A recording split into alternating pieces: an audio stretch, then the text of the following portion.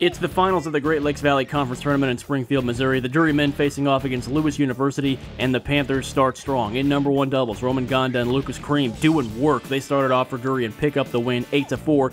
In number two doubles, Drury not as successful. Andy Blair and Sergio Manzana struggling against Uno Lapama and Eric Anapu, who even things up for Lewis, winning 8-5. But the Panthers wind up with a 2-1 lead as Jorge Nadal and John Dewey Reyes make a comeback to win their match 9-7. Fast forward to number 5, Jorge Nadal matching up against Mike Wojnarowski, and Nadal bringing the heat.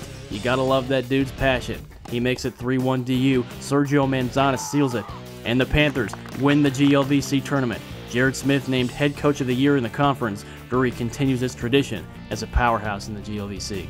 We were looking for certain spots in the matches. The guys came out fantastically, great energy today in the doubles, and every match was competitive in the singles. And they've been through a lot. They've worked extremely hard to get back to a place where we're dominating, and it feels good to be back on top.